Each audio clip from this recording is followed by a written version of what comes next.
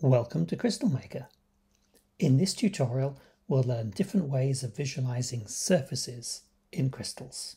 Slicing a crystal to reveal a surface of interest, creating an oriented slab, and transforming the unit cell into a surface cell.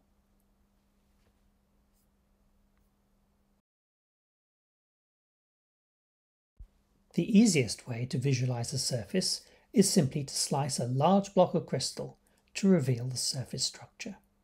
We'll start by using the range popover. And we're going to create a large block of atoms by clicking the Add Cells button a few times.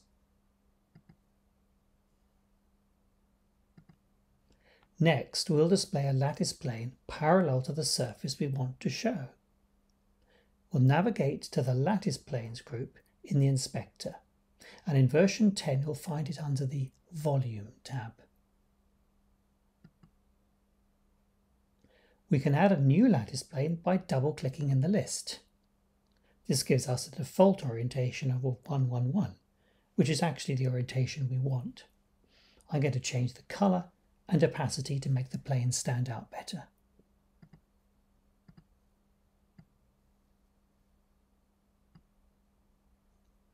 Next, we'll view our plane sideways on.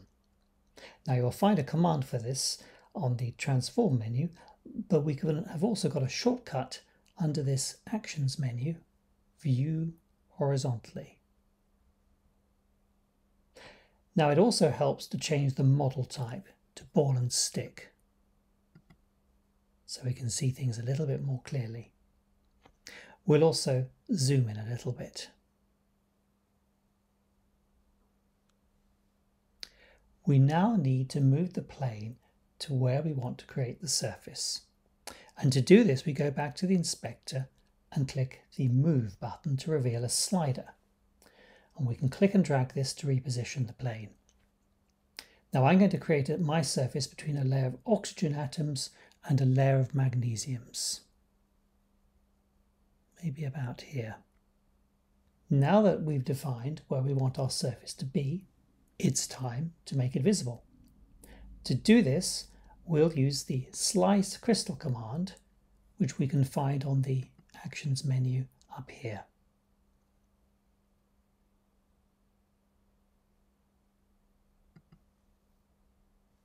I'm going to hide the atoms on top. Those are the unselected atoms. Hide others. And now I'll hide the lattice plane by unclicking its visibility checkbox. And we'll switch back to our original space filling view.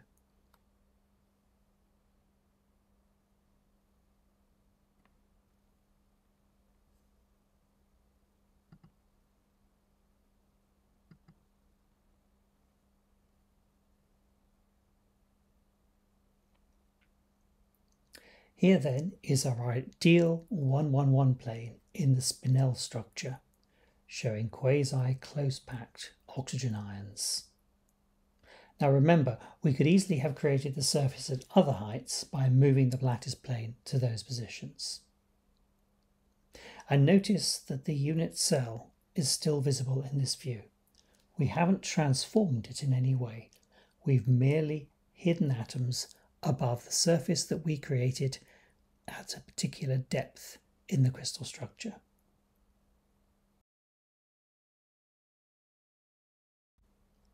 If you are interested in domain boundaries, twinning, or topotactic relationships, it's helpful to be able to create an oriented slab of material. This can be done by repeating the slicing procedure we saw earlier, or we can use two lattice planes to isolate a suitable slab. We will return to our first lattice plane and use the lattice planes group to add a second. I'll give this a distinct colour and we'll move it into position.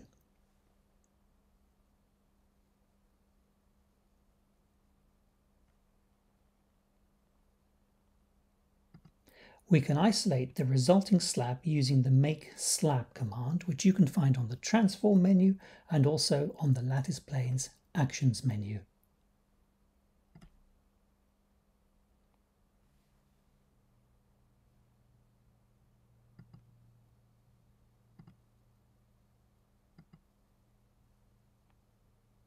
Here we have a double oxide layer from the spinel structure.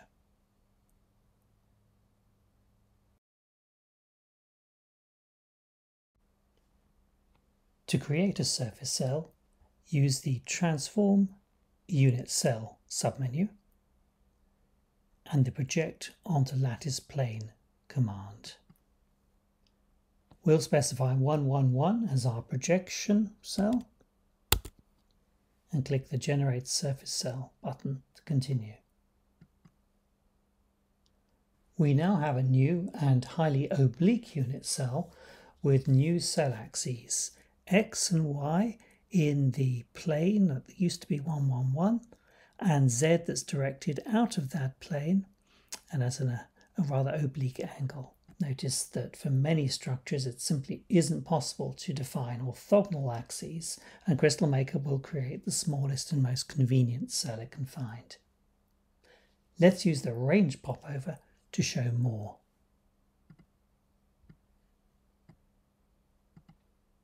We'll start by adding more atoms parallel to the plane, along X and along Y.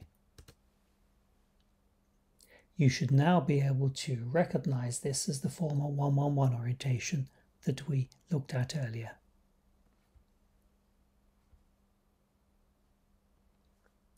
We'll now add more atoms perpendicular to the plane by changing the new Z-axis range.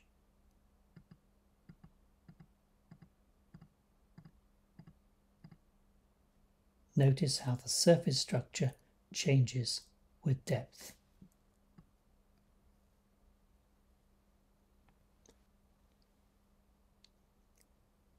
To summarize what we've done, we've created surface structures by slicing the crystal, by defining a parallel-sided slab, and by transforming the unit cell. Each of these methods can be useful in different applications.